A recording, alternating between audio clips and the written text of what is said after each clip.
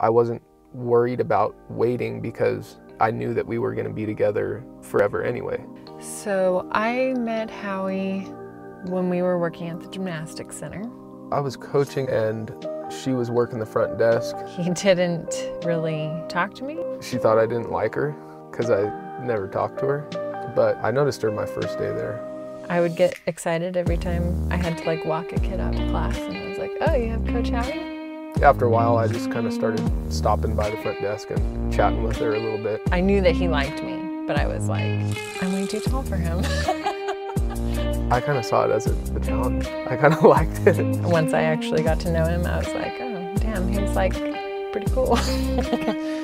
One word, caring. He just has like the biggest heart for everyone. Compassionate, and I guess the reason I say that is because she really cares about people's feelings and the people that are close to her. I think she always wants those people to be happy.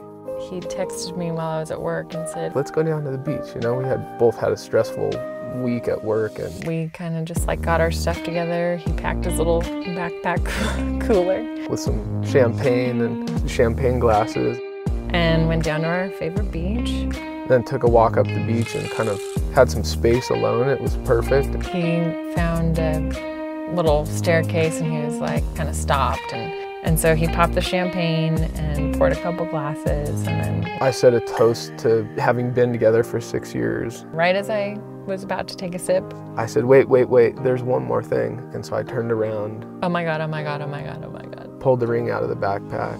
Got down on one knee and asked her to marry me, and she finally said yes about half an hour later, because she realized she never said yes, but she said it with her emotions.